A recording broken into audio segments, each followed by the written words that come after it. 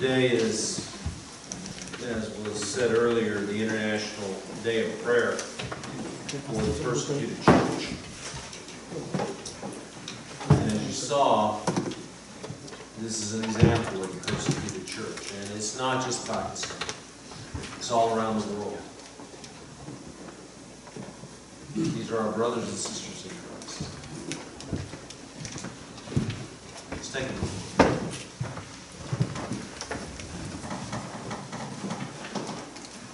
Father God, and we're so blessed here. You've blessed us with the ability to meet together in freedom without concern that someone's going to come and kick down our doors or burn our church down around us. We don't have to worry, Lord, about not having good jobs, or not having a place to live, Lord, or having our families kick us out, here at least. That's not the way it is in a lot of parts of the world. And so, Lord, today we pray, Lord, for the persecuted church. Your people, your children around the world who don't live in the kind of comfort that we do. Lord, who's in some ways, when they take their faith, they have to take it a lot more seriously than we do. But that shouldn't be so, Lord. Help us to take our faith and our commitment to you just as seriously. Lord, help us to see our brothers and sisters as truly brothers and sisters. And just as we love our family members, to love them as well. And we just pray for them, God. We commit to pray for them. That they'll be happy, that they'll be growing, that they'll be safe, and that they'll thrive in the Lord Jesus Christ. In His name we pray.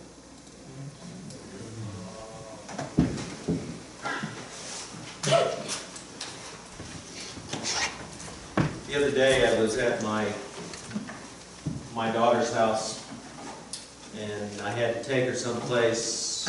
And while I was waiting for her to come out, my grandkids were there. And, they were all over my grandkids. And the thing they were saying was, "Don't go, Grandpa. Don't go." I had to go. I had to take my daughter someplace. But, "Don't go, Grandpa. Don't go."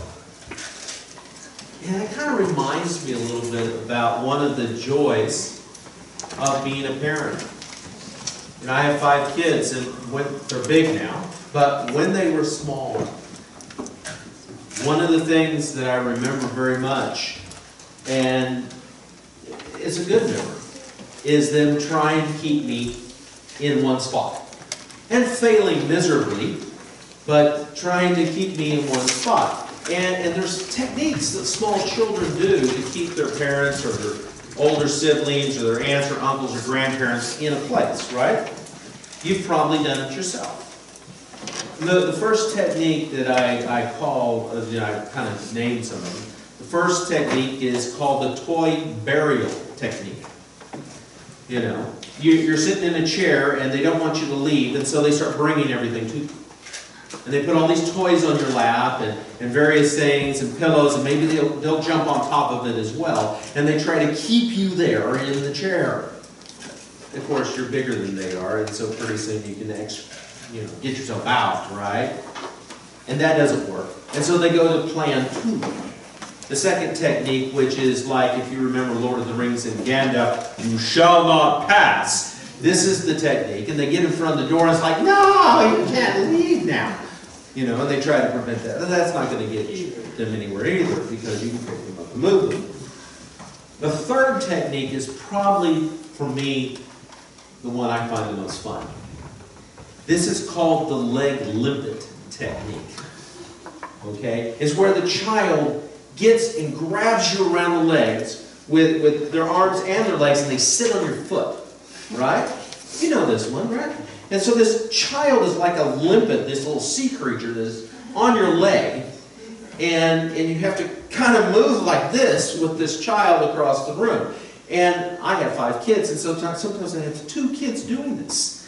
You know, 2 right here, and maybe 1 jumping on your back. And so you're like Frankenstein trying to move across the room. But eventually, because you're a lot bigger, you can get your role done. You can leave them behind. That's sad, but that's life. You have to accomplish things and do different things, etc. But it reminds me also of a memory verse today that we have, Job 42:2. It says, I know that you can do all things, Job says. No purpose of yours can be thwarted. See, while my children couldn't thwart me leaving, circumstances could have. Various things in our lives can stop our will, can stop us from moving forward. But the thing is, it's not the same with God. Nothing we can do, nothing the world can throw at God, can stop God from doing what He wants to accomplish. God's will cannot be stopped by man. We may try. We may even try to do what we consider God's will for Him. But no one can thwart what God wants to do. Aren't you glad? Aren't you glad about that? When you think about it, when you think of that, nothing can come against God and succeed. That means nothing that Satan throws at us, none of his traps, none of his ploys, nothing that happens without God's permission. Now that doesn't mean that there's not bad things that happen to us.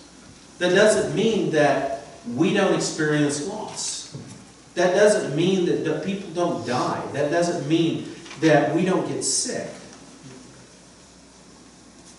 But nothing in our lives happens without God's explicit permission. He will be able to stop anything that comes our way. We may not see the purpose of it. We may not see how in the world, God, this could be the right choice. But that's where we need to trust Him. That's where we need to have faith, that He knows what He's doing. Because He sees the big picture. And even though we may suffer, even though we may be in a situation we just cannot see why, we need to understand that God is in control. And not only that, the Bible talks about the fact that all good things come from God. All good things come from God. Can you imagine a world where God was not in control? Can you imagine a world where God was completely separate? That's the definition of God. Because God is out of the picture, there is no good. Can you imagine what life would have been like for those Christians that we just saw there? Did you notice something about them? I mean, this guy's getting down in the sewer, right? He's got it up to his here, he's splashing, he's getting on his face. How horrible. But did you see the faces of the people as you're in the church? Did you see the faces of these people, the joy that was in their life? Despite their circumstances, despite all these things happening to them, did you see how God was working in their lives?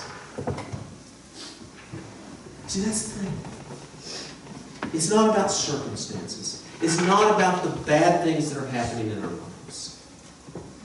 It's about who is in our lives in those circumstances. Too many times we forget that. Too many times we just focus on the bad things in life, the circumstances in life, without really focusing on the fact that we have someone in our lives, someone there for us, who's going to help us through these things.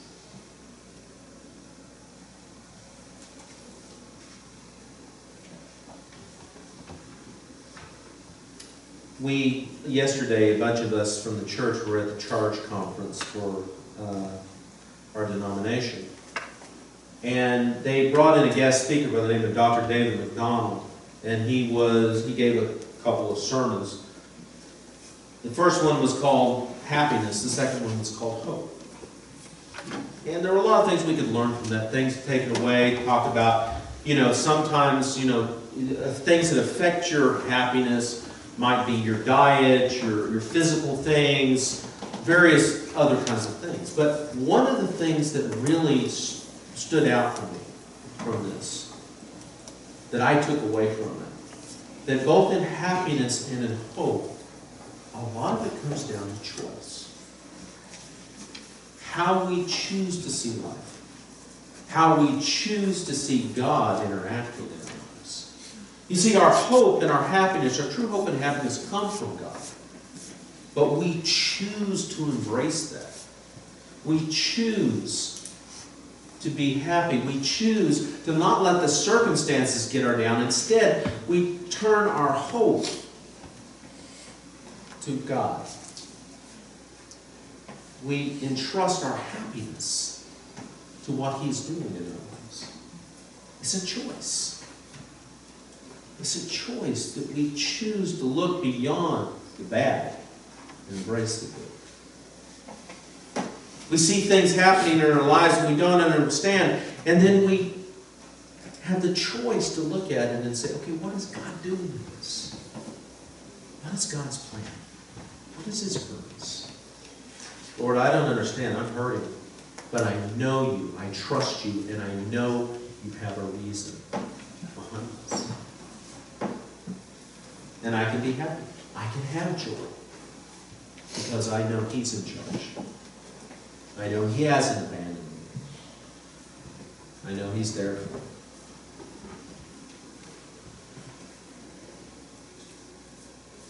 It's exciting when we can see what He does, when we actually look through the persecution, through the bad things, and see what God is doing, His hand at work. And sometimes we really need to pray and ask God, show me, because I'm not seeing it. But today's tale, we're going to see how God is working in a situation that looks impossible. And today's tale starts out with a despicable plot. A despicable plot. You remember what's happening. Paul has been basically captured by the Jews. The Jews have decided, because of his preaching and everything, he's there. They've seen him as a troublemaker. They want to kill him. There's a riot. They begin beating him. He's rescued by the guards. The Roman guards, they take him and they bring him before the Sanhedrin. The Sanhedrin, another riot breaks out, and once again he's taken from that. And he's had a bad couple of days here. But Paul's enemies are determined. They're not going to give up. And so we look in Acts 23, 12 through 15, and see this. The next morning, some Jews formed a conspiracy and bound themselves with an oath not to eat or drink until they had killed Paul. More than 40 men were involved in this plot. They went to the chief priests and the elders and said, we've taken a solemn oath not to eat anything until we've killed Paul. Now then, you and the Sanhedrin petition the commander to bring him before you on a pretext of wanting more accurate information about his case, and we're ready to kill him before he gets here.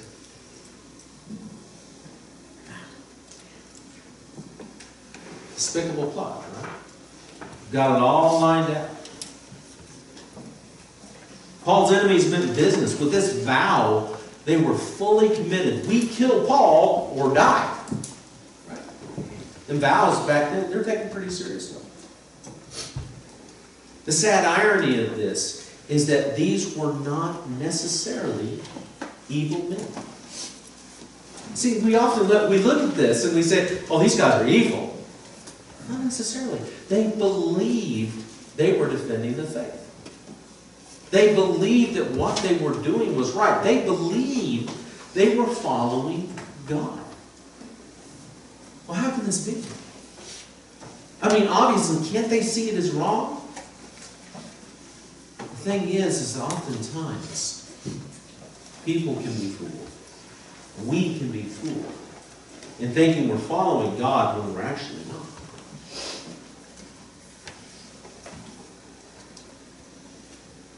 Almost 1,000 years ago, the Crusades happened in Europe. And there were a lot of reasons behind it. A lot of it, the core reasons were power play. Who is going to control the Middle East? But for the common people, what they believed, what they were told, etc., was these crusades. What you're doing is for God. And thousands of people over hundreds of years engaged in these with the belief that they were doing something for God. On both sides, both the Islamic side and the Christian side. And people were slaughtered, men, women, children, all in the name of God. Most recently in our history, we think about 9/11. September 11th and the Twin Towers. Why did these guys do this? Was it because, oh wow, I'm going to get a lot of money if I crash this plane into the towers? No. I'm going to get fame and glory? No. They believed they were doing it for God. They believed, yes, I'm going to be rewarded in heaven, but ultimately the reason they're doing this and the reason we see suicide bombers and people who strap things to their bodies and go into trains and buses and crowds and blow themselves up, oftentimes is because they honestly believe they're doing it for God. Many of these people who persecute Christians in other countries believe that they're doing it for their God or their gods.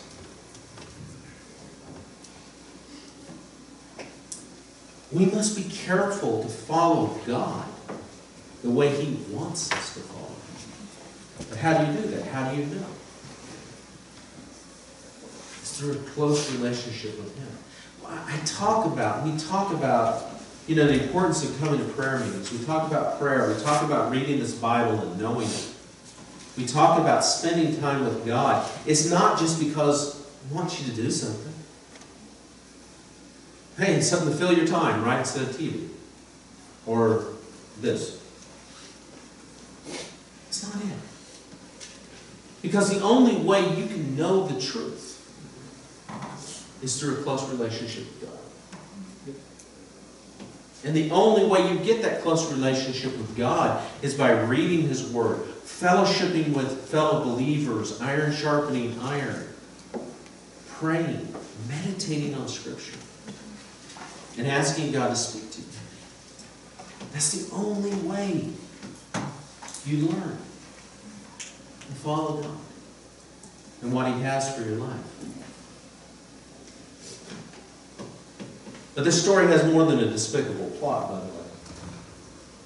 This story has a valuable informant. Now, there's a lot of plotters, and they are 40 people, right? And they're coming to the Sanhedrin, but the Romans don't know anything about it because they're trying to keep it secret. You don't come up with a plot and then tell everybody, right? You try to keep it a secret. And so they're trying to keep it a secret, but word gets out among the Jews. And God had the right person hear them. Look in Acts 23, 16 through 22. But when the son of Paul's sister heard of this plot, we don't know if he heard it directly, we don't know if he heard somebody heard it and told him, I don't know. He went into the barracks and told Paul. Then Paul called one of the centurions and said, take this young man to the commander, he has something to tell him. So he took him to the commander. The centurion said, Paul the prisoner sent for me and asked me to bring this young man to you because he has something to tell you. The commander took the young man by the hand, drew him aside, and asked, what is it you want to tell me?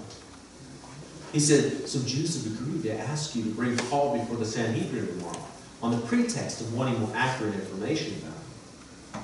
Don't give it into them, because more than 40 of them are waiting in ambush for him. They've taken an oath not to eat or drink until they've killed him. They're ready now, waiting for your consent to their request. The commander dismissed the young man with this warning: don't tell anyone that you've reported this to me. A valuable informant. What were the odds? What were the odds of Paul's nephew being there just the right place, right time to hear this? Is it coincidence? I don't believe in coincidences. You see, the longer I'm a Christian, the more I see that our term coincidence is kind of a misnomer. There really are no coincidences, because God's in charge. You know, one of the stories you've probably heard before, there's various, because it's happened several times, but of soldiers, like soldiers in World War II, they would take their Bibles with them. And oftentimes they would have them in their vest pockets or something like that. And they get shot, and their lives are saved because the bullet hits the Bible and doesn't kill them. There was one story I read about a veteran from World War II. Germans shot him. Sure enough, hit into the Bible, did not go all the way through. But it's interesting, the bullet stopped at Psalms 91. Wow. And in Psalm 91, in verse 11, it says this: for he will command his angels concerning you to guard you in all your ways. Ooh! I don't know, I'm getting chills. Yeah. God is. It's just coincidence, right? God is. A God incidence. A God incidence. God is in control. The nephew does the right thing. He does the right thing. But think how risky that was for him. Think how risky that was for him. I mean, these people are ready to tear Paul limb to limb. Limb from limb. This is his nephew. If they find out he's going along with this, they're going to do the same thing to him. Right? Doing the right thing is not always easy. You remember the story of Queen Esther in the Bible, right? Queen Esther in the Bible, she's in a similar situation. There's a despicable plot going on to kill the Jews. And Queen Esther is in this position where she can talk to the king and maybe figure out a way to stop it. But she's in a hard place, because at that time period, kings were kind of capricious.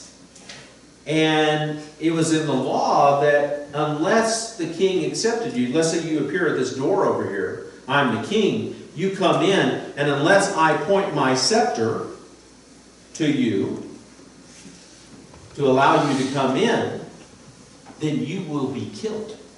That was the law. I have to be feeling really nice. I want to talk to her, because if not, she's going to be killed. So for Queen Esther to come in to that chamber was risking her life, putting it all on the line. He hadn't called for her. She had to hope and trust that this was the right move. As Christians, we may also be called upon to risk it all in following God. Are you willing to do that? Are you willing to be used by God and to risk it all if God should ask you to? Several years ago, a man by the name of Andrew van der Dien, Dutchman, you may know him better as Brother Andrew. Brother Andrew was smuggling Bibles into communist Romania. One of the most famous incidences of this is he's got his small car packed with illegal Bibles for the Christians in there. He comes up to the border, and he's hoping there'll be one of those days they just pass through, everybody. But instead, when he gets up there, the cars in front, several cars in front of him, The guards are being really diligent that day. And they stop this car and they go all the way through. And then the next car, same thing. They're pulling out everything. You know, having the guy taking the seats out of the car, taking the hubcaps off, everything. Looking for illegal contraband coming into the country. And Andrew is concerned, obviously. He's got all of these Bibles. What's going to happen? And he prays about it. And he feels led to pray for a miracle. What if I just take some of these Bibles and put them on the front seat? Just make them visible. Why not? So he prays.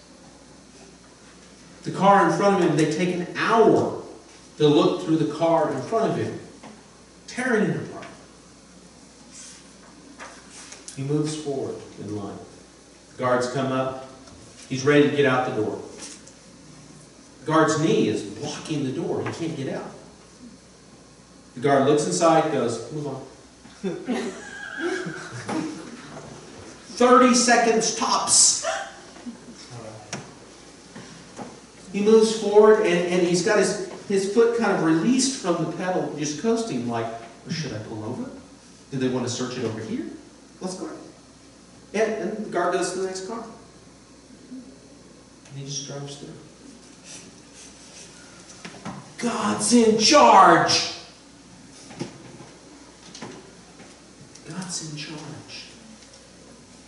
But we may be called to do risky things. We may be called to do something totally out of the box thinking for God. But the only way you will know if that is the right move is if you have a close relationship with Him. If you are really following God. If you are really seeking His face.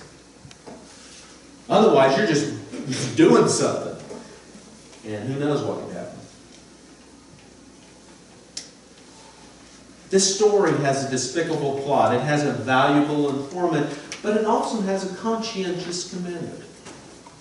A conscientious commander. I love police dramas.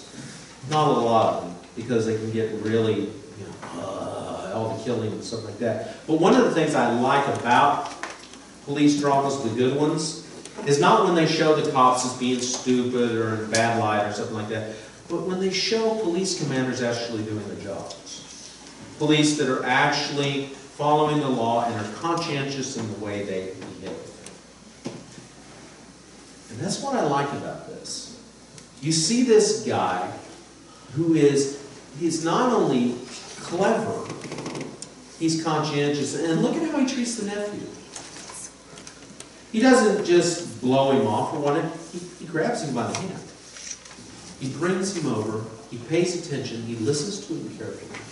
He warns him. He says, don't tell anybody, because he knows what's going to happen to him if he does.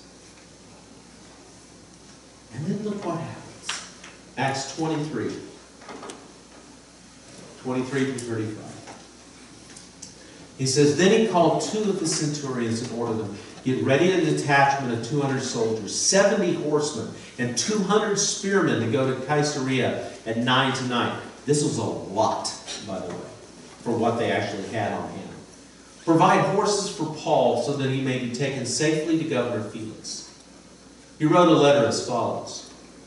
Claudius Lysias, to His Excellency Governor Felix, greetings. This man was seized by the Jews, and they were about to kill him, but I came with my troops and rescued him, for I had learned that he's a Roman citizen. This is not exactly correct, by the way. This is just the way he spun it, I wanted to know why they were accusing him, so I brought him to their Sanhedrin. I found that the accusation had to do with questions about the law, but there was no charge against him that deserved death or imprisonment. When I was informed of a plot to be carried out against the man, I sent him to you at once. I also ordered his accusers to present to you their case against him. So the soldiers, carrying out their orders, took Paul with them during the night and brought him as far as Antipatris. This is about probably 35, 40 miles that they're mentioned as foot soldiers. Okay. The next day, they let the cavalry go on with him while they returned to the barracks. When the cavalry arrived in Caesarea, they delivered the letter to the governor and handed Paul over to him. The governor read the letter and asked what province he was from. Learning that he was from Cilicia, he said, I will hear your case when your accusers get here. Then he ordered that Paul be kept under guard in Herod's palace.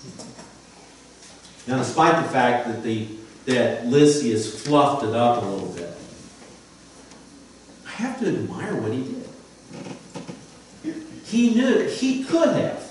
He could have just waited. And he could have sent Paul with a couple of guards and known that he's going to get killed. Hey, it's out of my hair. He could have refused to send it.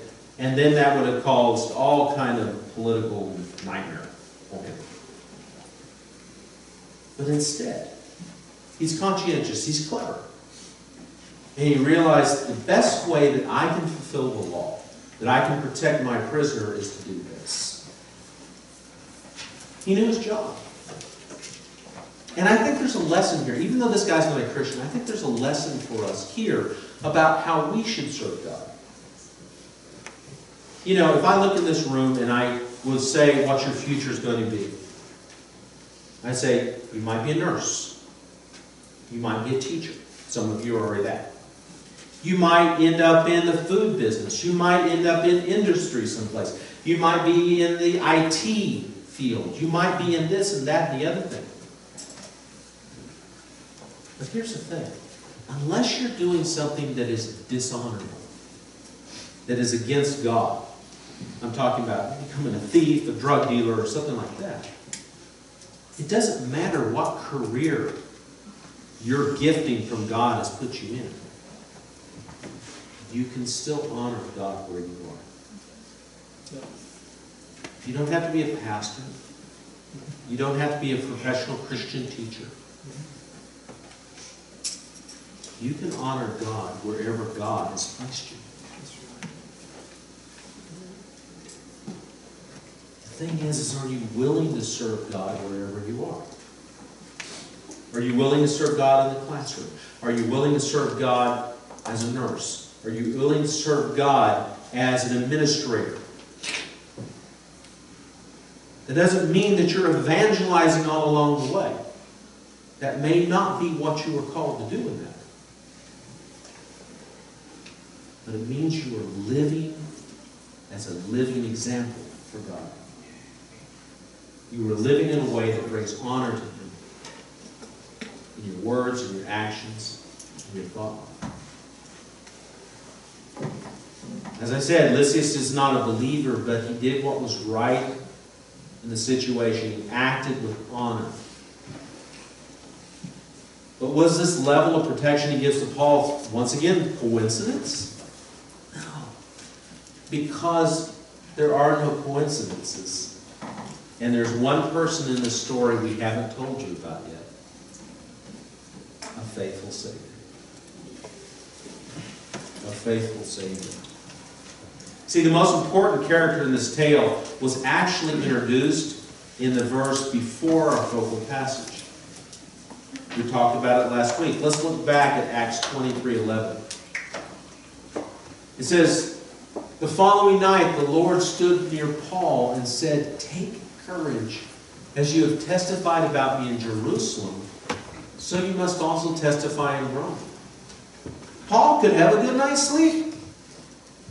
No matter what's going on, no matter what's happening in Jerusalem, guess what? Paul knows he's going to Rome. Because God has told him. And you think to yourself, how does Paul get that? How does Paul get that direct connection with God? Once again, if you look at the life of Paul, Paul is a man who is constantly seeking after God. And God speaks to him. If you and I are constantly seeking after God, I firmly believe God will speak to us. That doesn't mean you will hear an audible voice. That doesn't mean a dove is going to fly down and start, "Look, you need to do this." I don't think so. Might. I'm not going to rule it out. God speaks to us in a lot of different ways, but you will never hear His voice. Ever. If you refuse to seek Him. If you refuse to try to follow Him. If you just expect him, he's going to talk to me one of these days, and you don't do anything? No, maybe. But the closer you get to him, the closer you deliberately seek to follow God, the more likely you are to hear him speak. It's your choice. Will you choose happiness, hope? Will you choose connection with God? Or will you just expect to maybe have it? You see, we cannot be lukewarm Christians. We cannot be shallow people who just come and we sing and we raise our hands and we praise God and we leave and nothing changes. We have to be people who are different. This is a lifelong journey. We have to every day work at it.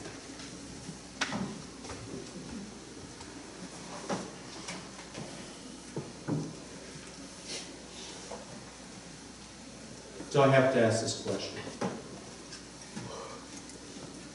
How will your tale turn out? All of us have a tale. Paul has a tale, it was a very long one. We'll go into it. But how will your tale turn out? See, all of us have these tales, but guess what? We were never meant to direct our own tale. We were never meant to tell our own story. We were meant to be in the story with God at the helm. With God calling the shots. With Him in charge. Listen to God's promise for those who live their lives with Him in charge in Romans 8:31. What then shall we say in response to these things? If God is for us, who can be against us? If God is for us, who can be against us? Because every scheme of man, every plot is going to fail unless God decides that for whatever reason this has to pass. Because He's in charge. But it's our choice to follow. Our choice to embrace what He has done for us through Jesus Christ. We're coming to a time now in our service where we're going to celebrate communion, where we talk about the fact that this is what God did for us through Jesus. Do I accept that? Do I accept what God has done for me? Do I remember the fact that Jesus on the cross, His body was broken, His blood was shed for me? Because that's what that communion is all about. Remembrance of taking that bread and taking that symbolic blood and saying, I remember Jesus. I remember what you've done for me. And I don't want it to be nothing. I want my life to be different.